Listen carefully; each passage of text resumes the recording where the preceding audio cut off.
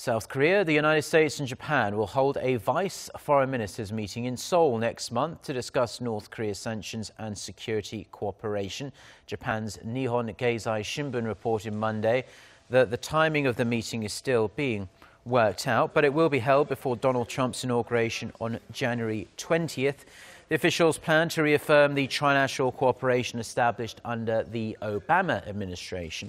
The Japanese daily said the three nations will likely make sure the latest UN Security Council resolution against North Korea is fully implemented. They'll also discuss security cooperation following Seoul and Tokyo's signing of a military intelligence sharing pact last month.